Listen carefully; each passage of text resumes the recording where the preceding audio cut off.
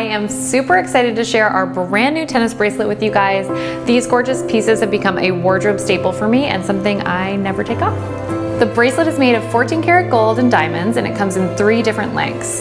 The best way to sort out the length that you need is to use a measuring tape and go around the widest point of your wrist, and then decide if you prefer a loose or a snug fit. I personally really like a really snug fit. This way it can't get caught on anything and it doesn't bother me when I'm typing on my laptop or playing with the kids. My wrist is on the smaller side and I'm wearing the 6-inch length.